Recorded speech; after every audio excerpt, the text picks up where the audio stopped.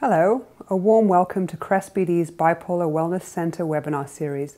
This webinar will provide you with a summary of current research evidence on the relationship between cognition and quality of life, as well as pointing you to some tools and resources to help you flourish in your cognitive life. Hello, my name is Ivan Torres, and welcome to this webinar. During this webinar, we're going to be talking about cognition and the relevance that cognition has to individuals with bipolar disorder. And what we have here is a short outline that's covering some of the topics that we're going to be discussing today. So that first we're going to do a brief definition of what cognition is, and then we'll follow that up by talking about the relevance of cognition to individuals with bipolar disorder, and also why cognition is important to your quality of life and everyday functioning. And then we'll wrap this up with the mention of a couple of tools and resources that are relevant to this topic. Okay, so the first thing I'd like to do is just very briefly cover what cognition is. And really this refers to the thinking skills and mental abilities that we use on a daily basis. So this would include things like our attention span, concentration, ability to remember things, our ability to process information, solve problems, and engage in planning activities. Now, we know that we're all born with different cognitive abilities, and each one of us has our own set of cognitive strengths and weaknesses. But it's also important to keep in mind that cognitive skills can change across an individual's life. We know that cognition has the potential to become worse with illness or with injury or even the process of normal aging. But there are also instances where cognitive abilities can be strengthened or improved as well. Now, there's been a great deal of research in the past 10 years or so looking at the importance of cognitive functioning with regard to bipolar disorder.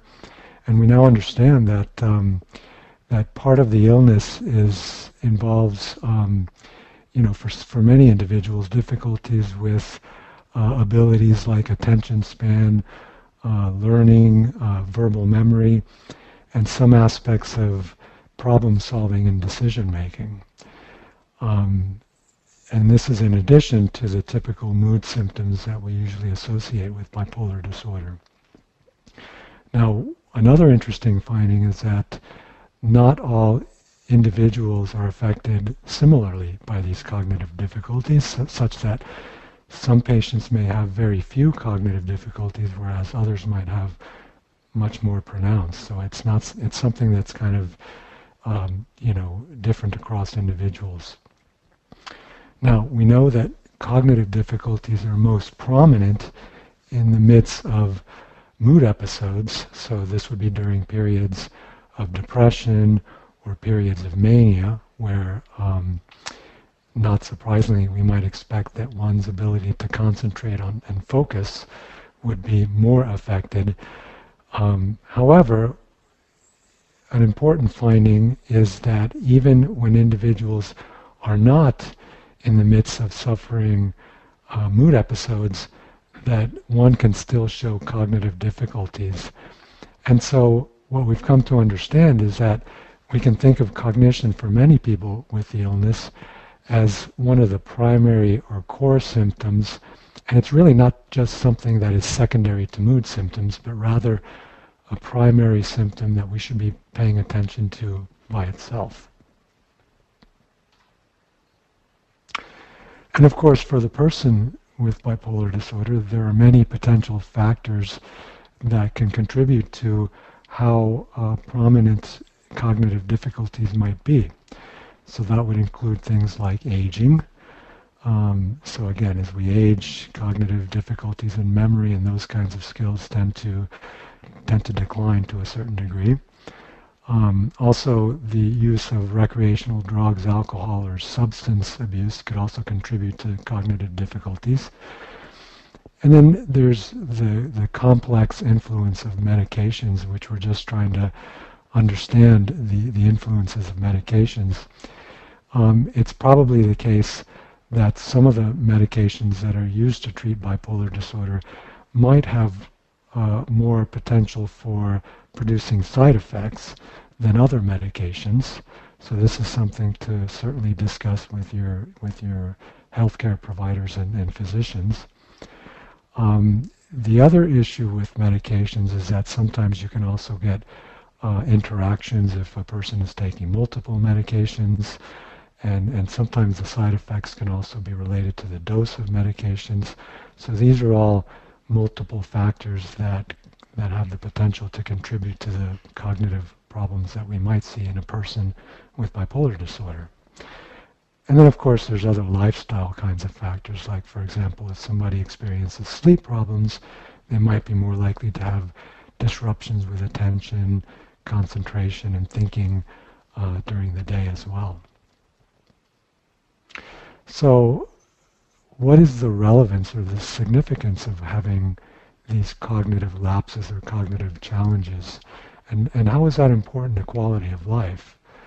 Well, as it turns out, research is indeed starting to show that some of these cognitive difficulties or challenges that some patients might experience could also be predictive of a person's quality of life or their daily functioning. So, as we might imagine, if somebody's experiencing difficulties with memory or organization or attention span, that has the potential to affect a variety of different spheres of daily functioning, such as independent living and functioning, going to the grocery store, shopping, taking care of paying bills. Obviously, another area where we really need to maximize our cognitive skills for optimal performance is in our work and educational lives. Also, cognitive difficulties can affect your leisure activities, such as planning events and engaging in those kinds of activities, and also in maintaining social relationships and roles, so that one's ability to make plans with friends and to meet up with acquaintances and friends for appointments certainly requires some level of cognition and planning to engage in those kinds of activities. So, how can you begin to take action if, in fact, you're one of the individuals that might be experiencing some of these cognitive challenges? One important first step is to actually become educated, as you are in participating in this webinar, about the anticipation for the potential for cognitive difficulties. So that allows you the opportunity to be more in tune, to have the chance to track any potential changes in memory, attention, alertness, or thinking. So just knowing that could be part of the illness is important for individuals to be aware of. It's also important to know that the cognitive changes or cognitive functions could also be affected by various factors, like the ones that we've already discussed, like medications or being in mood phases. So if one is experiencing a certain mood episode, you might anticipate that you might have more difficulty with certain types of cognitive skills. Or likewise, if there's medication changes, that might also prompt changes in terms of cognitive abilities as well. The other important thing to keep in mind is that sometimes it's not easy for us as individuals to help track how our cognitive functioning is doing. So it's important to engage others, including family members or other health professionals, to help us in the process of keeping track of these cognitive changes and alerting us to that. Again, because people are not always in the best position to do that on their own.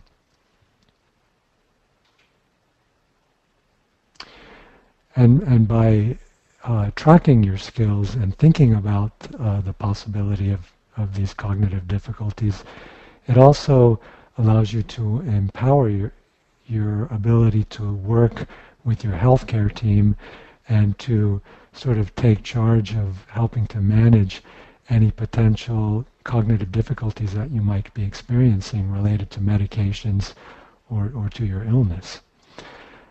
Another component of that is that it's very important to be open with your healthcare team and professionals about any other kinds of factors that could influence your cognitive thinking, cognitive functioning and thinking, such as the use of substances or use of other types of medications, and also the way that you're taking these kinds of medications.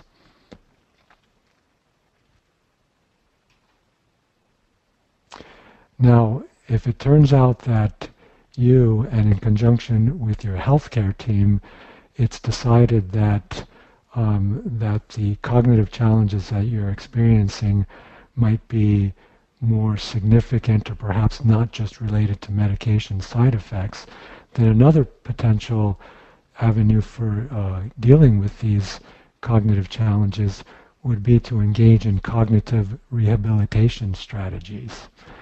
And really what this refers to is a range of different activities that are geared toward helping or improving or restoring your cognitive functioning to a healthier state. Okay? And usually when we talk about cognitive rehabilitation, there's several different components that could go into a rehabilitation program. And so these would include what we would call remediation techniques. It would also include compensatory strategies. And the third one would be adaptive approaches.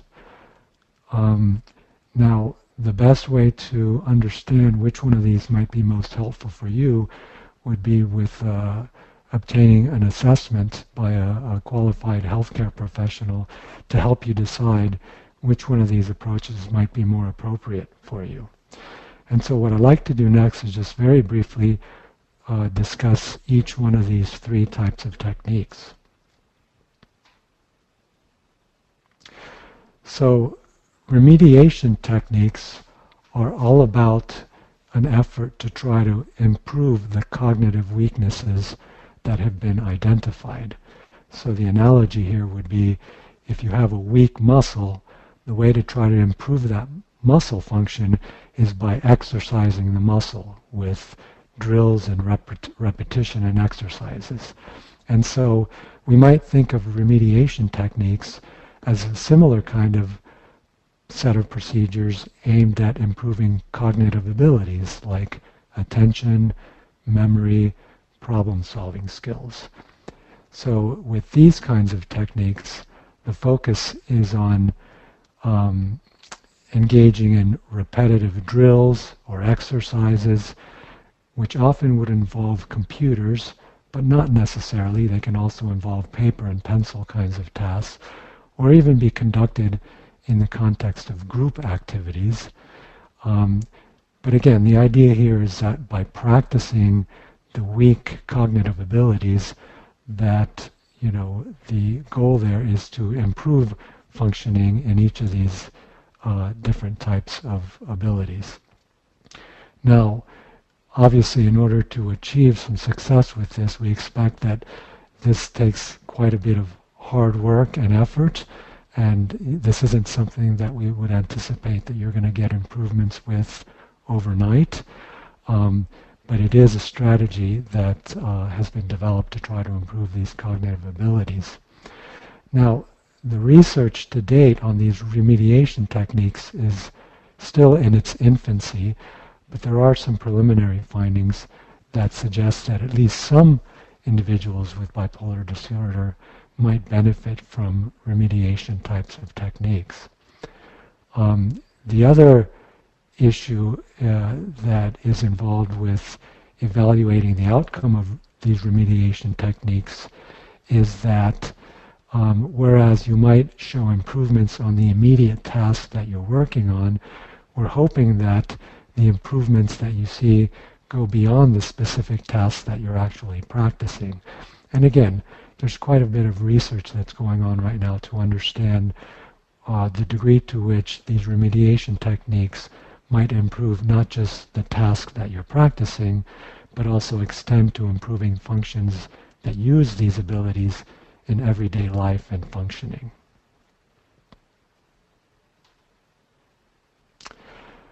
The second type of rehabilitative technique is the use of compensatory strategies. And so the idea here is to try to identify a person's cognitive strengths as well as their weaknesses. And rather than trying to build up the weaknesses, what we're trying to accomplish here is to work on using the strengths that are identified to circumvent or to override the cognitive weaknesses.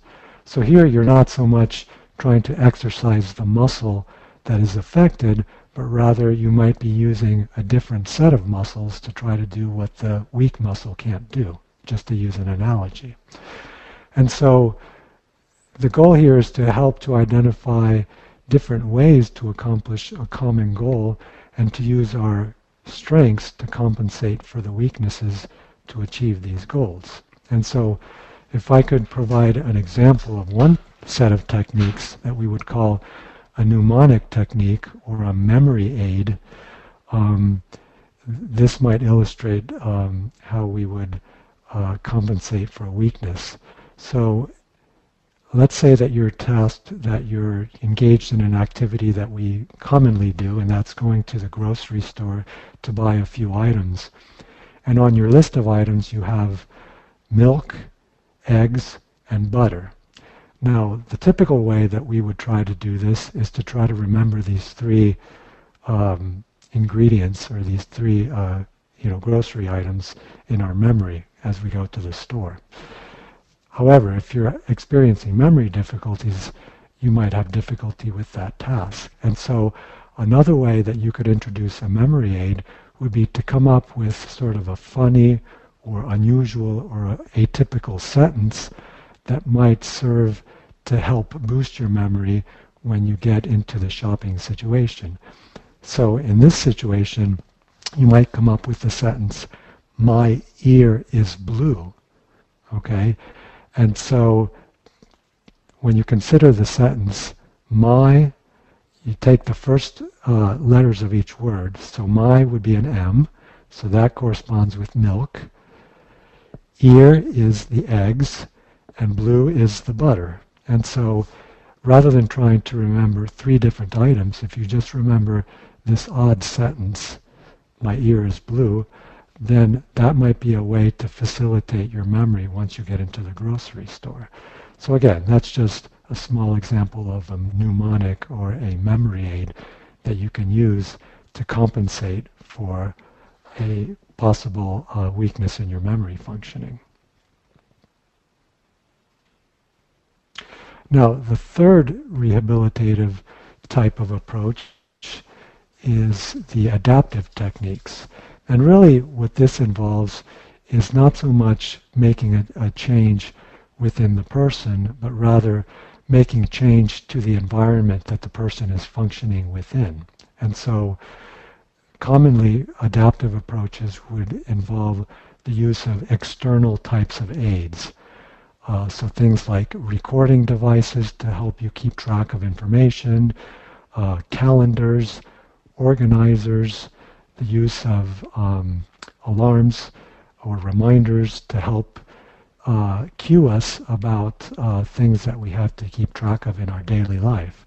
Obviously, there's a lot of different apps that one could use on their cell phones to help with these kinds of activities. And again, these are things that are in common use in daily life for people with or without the diagnosis of bipolar disorder. So, but again, the fundamental strategy here is to use these external aids to help us with performing the kinds of tasks that without these aids we would struggle with a bit more. And so What I'd like to do now is just wrap up this conversation with talking about some general tips to recommend that are important to keep in mind, especially when a person is struggling or experiencing difficulties in one or multiple cognitive types of abilities. So the first general tip is to try to keep communication and activities simple, direct, and short. Okay, so that's really talking about trying to simplify activities and communications with others. It's also important to keep activities to one thing at a time and to avoid multitasking or to do multiple things at one point, because that takes a lot more mental energy and mental resources. And so if you find that you have to do multiple things in a given time period, it's usually more effective to try to take care of one thing at a time and then move on to the other task, rather than trying to multitask and to do too many things at one period. Another general recommendation is to get plenty of rest, because we know that the onset of fatigue and feeling tired has the potential to make cognitive functions even worse. And so you want to be sure to, in order to maximize your energy, your mental energy level, to have plenty of rest within your daily schedule. It's also important to limit distractions. We all do much better when we're working in an environment that is free of distractibility, that's less chaotic, and where you can focus again on trying to work on one particular task. It's also important to balance your activities that require a lot of mental effort with other types of activities that are more physically involved or socially involved. And if you sort of balance the amount of activities that you do in these different areas, you'll find that you're probably going to be functioning better in all these different areas, rather than, for example, spending too much time on your cognitive activities and then becoming less and less efficient without having plenty of breaks. And then the very last recommendation is to try to keep activities and tasks structured and organized. And I think the best analogy for that would be, how messy is your desk? Okay, and for many of us, we find that when our desks are cluttered and our minds are cluttered, that it's much more difficult to keep track of all the things that you really need to take care of on a daily basis. Whereas if we organize things and prioritize things, we probably would do a much better job of being able to do the key things that we need to take care of in order to function in our daily lives. And so what I'd like to do now in closing is to very briefly talk about a couple of tools and potential resources for attempting to further understand the cognitive challenges that some individuals can face who are diagnosed with bipolar disorder. Now, again, we're not quite at the point in terms of research where we can make a very direct prescription about what a specific patient will need to improve their cognition.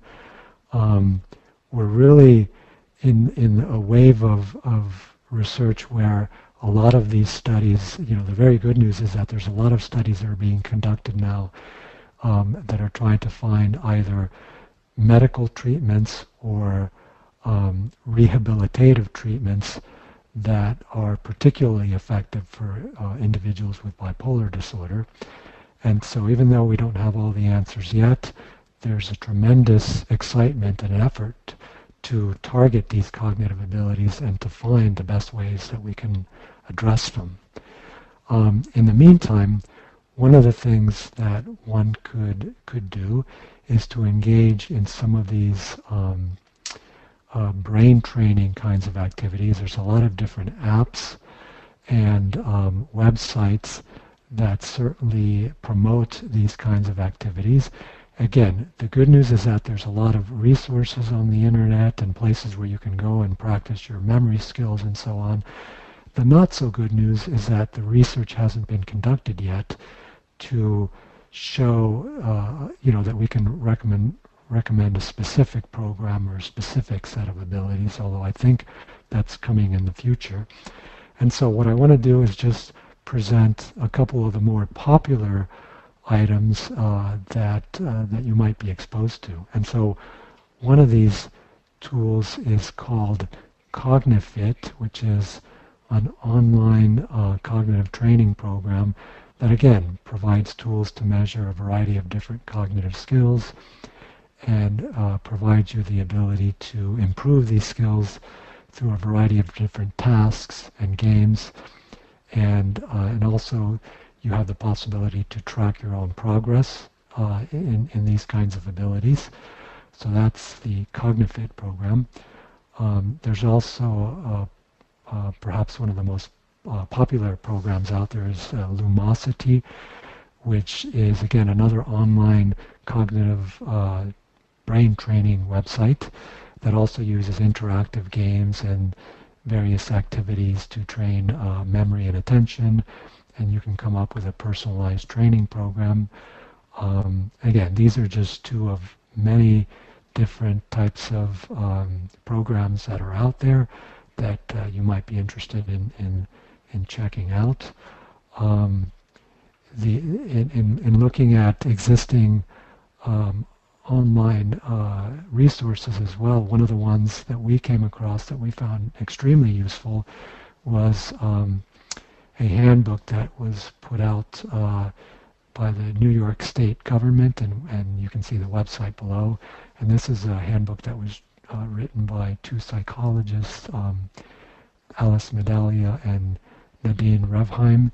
And again, this is a very nice, informative, educational handbook that provides a lot of rich information that sort of elaborates on some of the things that we've been talking about in this webinar. So I would encourage you to take a look at that, and there's a lot of very good, useful information there. And so what I'd like to do in closing is to also make you aware of a couple of other links for important resources having to do with bipolar wellness. So you can visit the Bipolar Wellness Center, and if you're also interested in evaluating your quality of life, there's also a link to the quality of life tool, which is also developed by CREST.BD. And here are a couple of the other sponsors that have sponsored this kind of work. So thank you for participating in this webinar. Thank you, Dr. Torres, for that wonderful and pragmatic webinar. Clearly, this is a topic of interest because we have questions flooding in, so let's crack on with those and move on to the question and answer part of today's presentation. So to the first of the questions, Dr. Torres, the participant asks, can you give a concrete example of a specific cognitive challenge and an example of some cognitive rehabilitation strategies that could be helpful in this example? Yeah, let me elaborate on that. So obviously one of the main areas of interest to many individuals with bipolar disorder is the area of memory functioning. So if we could just sort of explore that in a little bit more depth, we can maybe talk about more specifically the nature of the kinds of memory problems that we see and the kinds of rehabilitative strategies that we might take to address that. So to begin with, I think one of the things that's important to recognize is that not all memory problems are the same, okay? And that if we look at memory, that we can actually break that down into several different components. And for those of us practicing in the field, we try to to figure out what components of memory are being affected with different individuals. And so one aspect of memory has to do with how well we can sort of initially learn or encode the information. And so when we're being exposed to material, if we're not able to pick this up very effectively, then chances are we're not going to be able to learn that and hold on to it across time. So that would be an example of what we would call an encoding or learning type of problem. And that is one kind of difficulty that some people with bipolar disorder experience. Now, a more severe kind of memory problem would be what we would call a retention-based problem. And in this situation, a person might be able to initially process information, but what they have difficulty with is putting this information into their long-term storage, okay? And so what would happen here is that somebody could initially demonstrate that they can, understand material or process the information, but then after a period goes by, if we ask them about that material, then they might have very little recollection of the memory. And that's actually an example of one of the more severe kinds of problems which you would see in some of the dementias, so some things like conditions like Alzheimer's disease. Now, the good news is that we don't tend to see that type of memory problem when we're talking about bipolar disorder. The third component that is very relevant to bipolar disorder is what I would call a retrieval-based memory problem. And here, the difficulty is more in the person's ability to access the information that they've already learned. And this is a very kind of very common type of memory difficulty that we would see in bipolar disorder.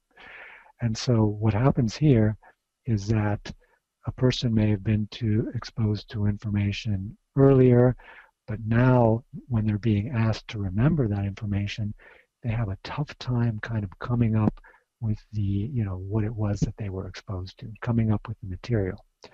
However, the key here is that the information is still in there, okay, it's still in their mind, it's just that the person is having a hard time accessing that information. And that's why we call it a retrieval-based memory difficulty. And so I hope that kind of paints a picture of different components of memory that we might be interested in looking at. Now, if we take the example of this retrieval-based memory difficulty and think about the rehabilitative strategies that we might undertake to help that kind of memory problem, then what really tends to help these folks is to provide retrieval kinds of cues or hints or reminders, because these things tend to facilitate the person's ability to get to that information that they can't access, okay? And so in the clinic, the way that we would do that kind of thing is to not just ask somebody, what it is that they remember, but if they fail those initial attempts, then we start giving them cues and reminders, and we usually find that people have a tendency to respond fairly well to those kinds of things, because again, the memories are still available, it's just that they're difficult to access. And so I hope that gives kind of an example of, a specific strategy, namely, providing these external cues that we would use on a very specific kind of memory problem that one would present with. Very helpful, thank you. The next two questions are dealing with medications and cognition. The first one asks, if cognitive problems are a primary symptom of bipolar disorder, do medications that treat bipolar disorder also reduce cognitive problems along with other symptoms? That's an excellent question. And, off the bat, when we're thinking about the effects of medications, I think it is important to think of the potential for both negative side effects on cognition, but also for the potential of, positive effects on cognition. And again, we're in terms of the research, we're not quite there yet in terms of being able to say, these are the agents that we can expect to, to treat a person with, and we expect that there's going to be cognitive improvements that are associated with this in a very direct way. And what I mean by that is that we know that if we give somebody, for example, mood stabilizers that are often aimed at treating acute mood symptoms like depression or mania or hypomania, that one of the secondary byproducts of being treated with these medications is that by virtue of improving the mood symptoms, that the cognitive symptoms that are associated with mood are also potentially going to be improved. So in a way, you're getting, kind of double bang for your buck. Okay. Now, in that instance, you have the potential to help mood symptoms that are only cognitive symptoms that are only associated with the mood. And that's a positive thing. But what we would really like to get to is to get to the point where we can improve the cognitive symptoms that are present even when the mood symptoms are not there. Okay? And that's the place where we just haven't really gotten to the point where we can say, drug A or drug B is going to be able to address those core symptoms that are present even when the mood symptoms are gone.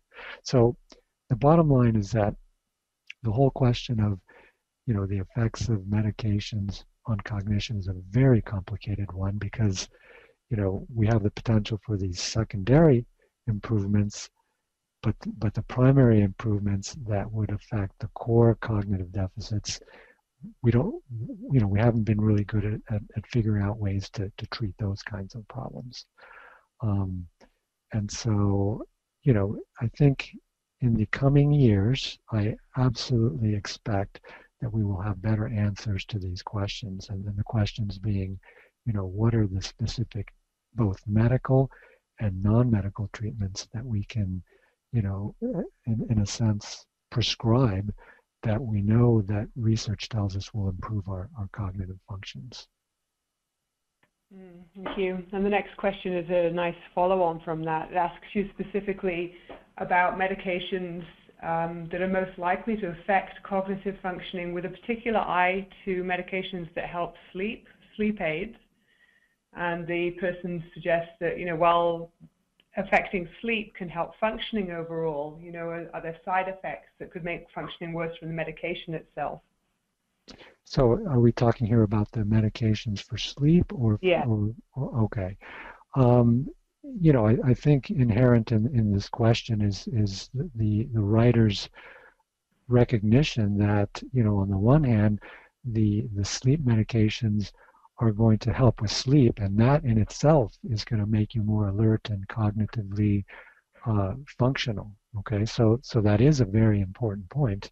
On the other hand, we also know that some sleep medications do have the potential to provide some, at least mild sedative effects that could affect things like, reaction time and response to, to processing information. So in a sense, we're dealing with a situation where a medication, again, has the potential to be, providing some improvement, while at the same time has the potential to be, exerting some side effects that would not be favorable. So I think in instances like that, it's important to talk to your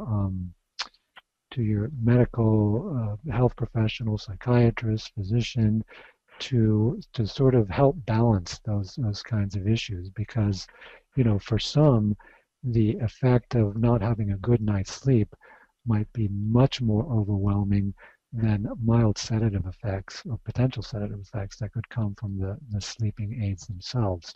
So in a situation like that, I think it would be much more important to address the sleep problems, to help that particular individual in maximizing their cognitive functioning.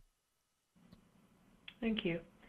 The next question is about time zone changes. The participant notes that when she travels, particularly when she travels east, that she has problems with visual spatial orientation, map reading for a couple of days after arriving at her location. Do you have any feedback on that? Yeah, my first thought about that is that I don't know that, this kind of sort of effect or side effect, if you will, that we could call it that, I think, and use that term appropriately here, is probably something that may not be specific to bipolar. In other words, that's something that some people may have sensitivities to time changes, and it could be a bit disorienting, and certainly kind of wreak havoc with clarity of thinking and cognitive ability. One thing that I found a little bit peculiar about the question is that it seems like the cognitive difficulties that were described were kind of more specifically spatial kinds of difficulties, and certainly that's not something that we would necessarily expect to be specific to bipolar disorder. So my take on the effect of these time zone changes would be that it probably is something that could interact with bipolar disorder, but I don't believe that we know enough to say that people with bipolar disorder are particularly sensitive to those kinds of changes. So to me, it sounds like it's more about the time change than about bipolar disorder. But admittedly, I haven't seen a lot written on that very important topic, especially if it can be very disorganizing for some individuals. Thank you. A question that came in from Twitter, and I think it's a really important one. It asks or states essentially, I think what this person's saying is when they're having very severe cognitive challenges, they're in a place where they're essentially unable to take any action at all. And so I'm wondering if you have any tips for people that they can use, in preparation for those times, perhaps when they're in a very severe state, or things that they can do in advance of those periods that might help. Well, again, I think in part this question speaks to, our important recognition that some of the cognitive difficulties, are very closely related to symptoms, and some may not be closely related to symptoms. And I assume that when the writer sort of gets into a severe mood state, perhaps, that I think that there is a lot of truth to the idea that, it's difficult to mobilize any kind of cognitive resource to do anything. So I think in that type of situation, the immediate attention really should be placed on kind of stabilizing the mood so that we can get the person to a state where then they can kind of, do the things that are necessary to focus on the cognitive kinds of skills. Because I would anticipate that with the stabilization of a severe mood, that in itself is going to put the person in a better cognitive place, if you will. And because I do completely agree with the writer of the question that when you're in that type of state, that there's very little that one can do when you're so overwhelmed by the mood and the associated cognitive problems that come with that. Thank you. And I think this is our last question by the look of it, and the person asks, can you comment on the relationship between how I subjectively feel I'm doing in terms of my cognition and how I'm actually doing objectively? Well, I'm actually glad that you bring this up, because those are, when we think about the complexity of cognition and all the different abilities that are a part of that, and all the different components, some of which we've talked about today, that one important aspect is that when we try to understand cognition, that it's important to take a perspective that takes into account different ways of looking at it. Okay, and so there's this distinction between subjective cognitive functioning, which refers to the individual's perception of how their cognition is, and then to contrast that with objective cognitive functioning, which is basically kind of an indicator of a person's cognitive functioning or memory functioning that's based on their performance on memory tests and things like that. Okay, more sort of what you would call objective kinds of tests.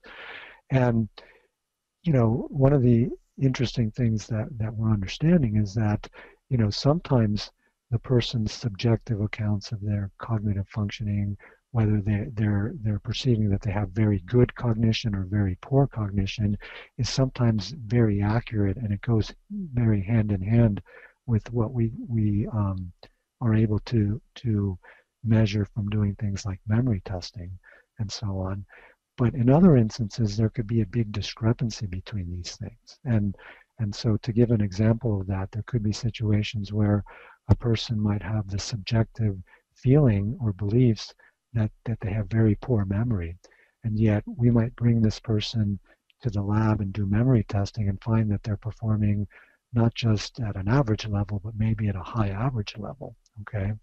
And that would be a situation where, it might be important to help, first of all, give the person important feedback about their memory, objective memory skills, and to try to address, why there might be such a discrepancy, and, is some of this coming from depression or other kinds of things.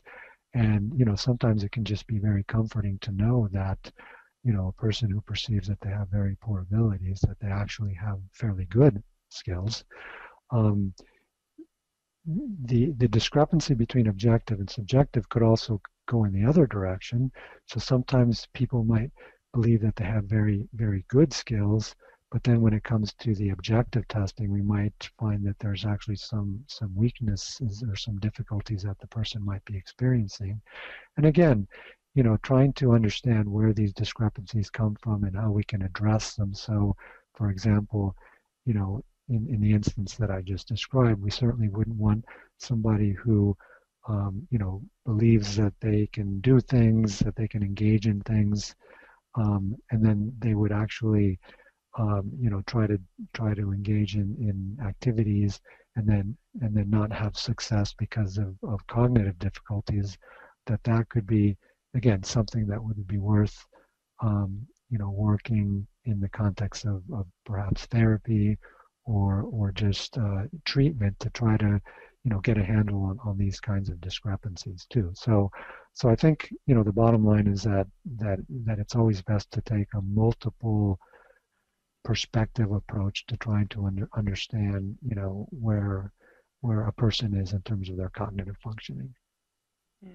Yeah, I think that's very sage advice, just to remember that subjective and objective measures are not necessarily synonymous. Beautiful. Well, that's the end of our question and answer session. That was a really rich discussion, so thank you to everybody who was on the line who sent us those excellent questions in. A special thank you to Dr. Ivan Torres for joining us today in that wonderful webinar. Thank you, Ivan.